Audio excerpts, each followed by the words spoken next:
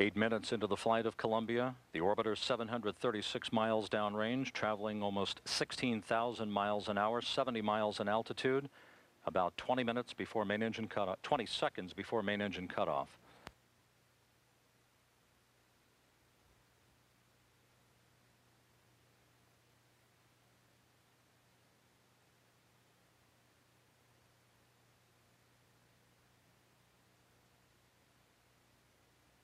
The booster officer reports a nominal main engine cutoff, a perfect ascent to orbit for Columbia, standing by for external tank separation.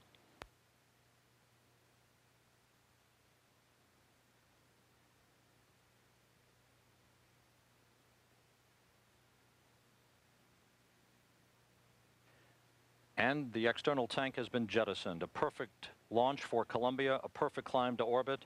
7 astronauts now setting off on a 16-day marathon scientific mission.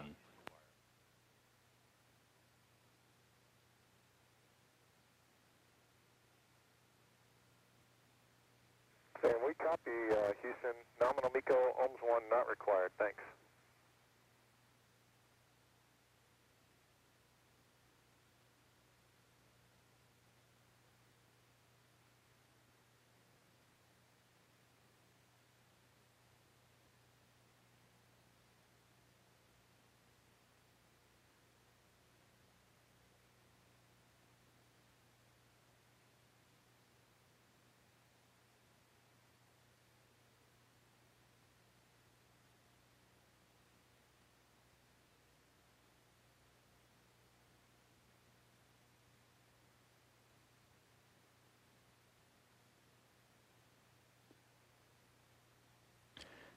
This is Mission Control Houston, Columbia in its preliminary orbit.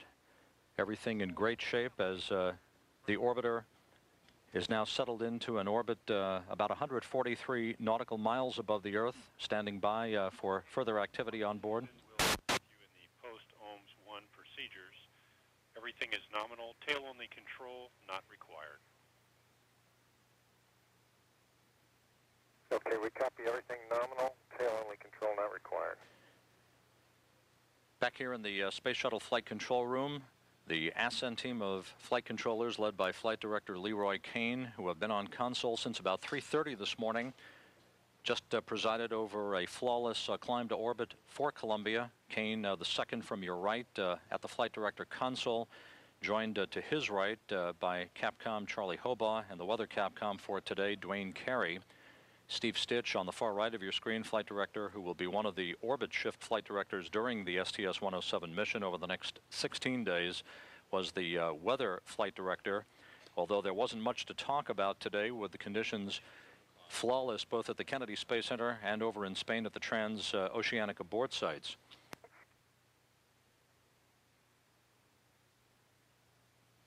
So a perfect climb to orbit for Columbia, a good start to a manifest that will call for 6 shuttle flights this year. The crew in its post-insertion activities as they begin to move away from the jettisoned external tank and prepare for the firing of the orbital maneuvering system engines about 29.5 minutes from now.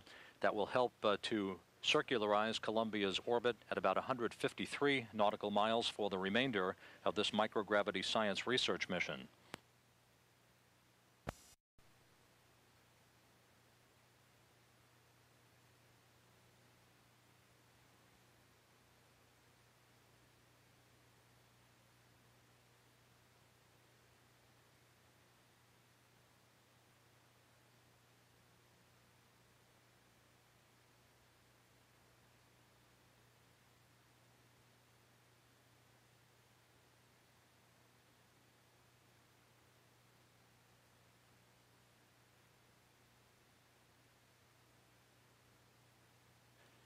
Over in the International Space Station Flight Control Room, video of today's launch of Columbia was uplinked through our KU band communications capability to the Expedition 6 crew aboard the International Space Station, Commander Ken Bowersox, Flight Engineer Nikolai Budarin, and NASA ISS Science Officer Don Pettit, able to watch Columbia's climb to orbit.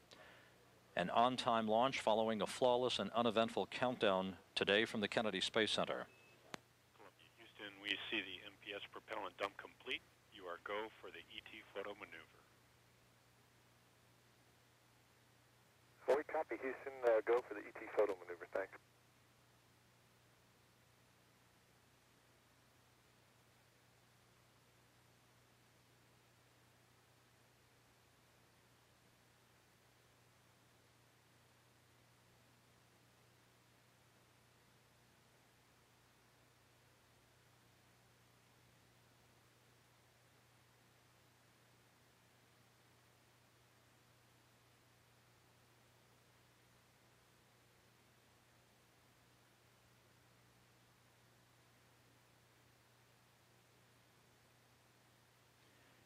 Coming up over the next couple of hours, it will be a busy time on board Columbia as the ascent team gets the crew settled in to their orbital activities. Again, the firing of the orbital maneuvering system engines in what is known as the OMS 2 burn, essentially designed to circularize Columbia's orbit, is scheduled 27 minutes from now.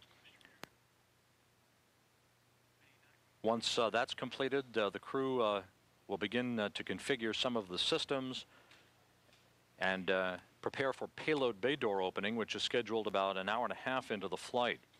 Once the doors on Columbia are open to provide cooling for all of the shuttle's systems and all of the scientific gear on board. Houston for Willie, we see good cooling on all 3 APUs. You are go for APU hide shutdown as published. Copy, Charlie. Go for APU hide shutdown as published.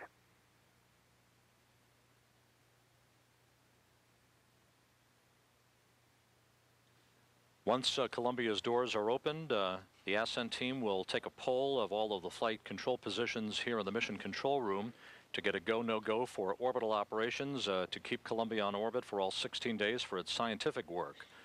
2.5 hours into the mission, Laurel Clark and Ilan Ramon will preside over the activation of the Space Hab Research Double Module in the cargo bay of Columbia and the start of the activation of some of the early experiments that will be activated in support of this multidisciplinary science research flight.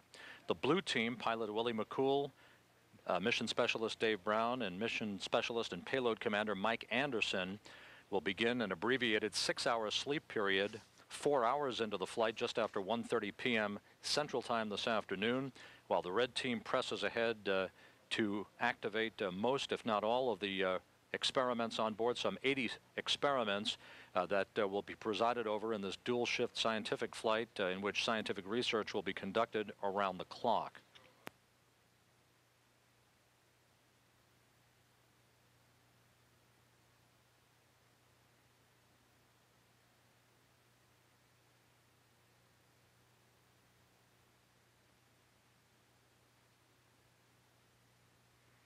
Columbia APU hide shutdown is complete.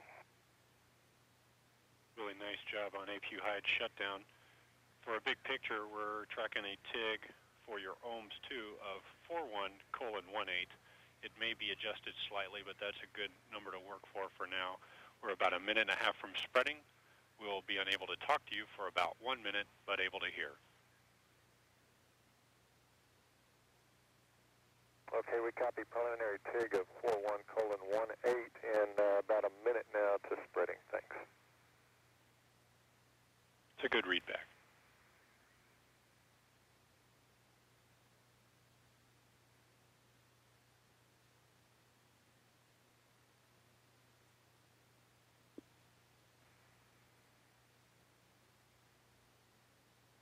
Houston, Columbia, we'll put thrust and heater activation in work. We copy and ready for that.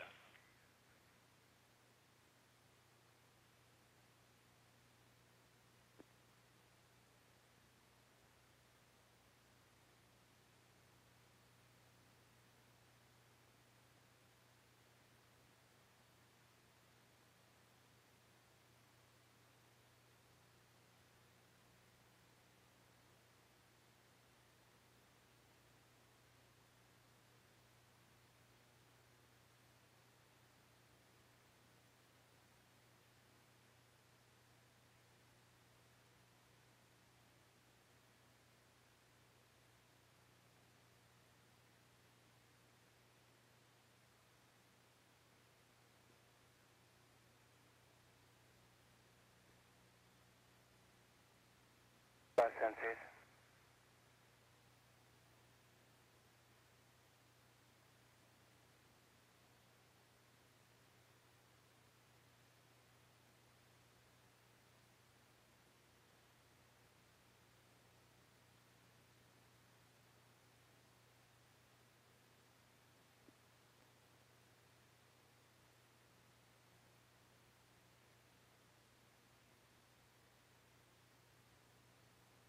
This is Mission Control Houston.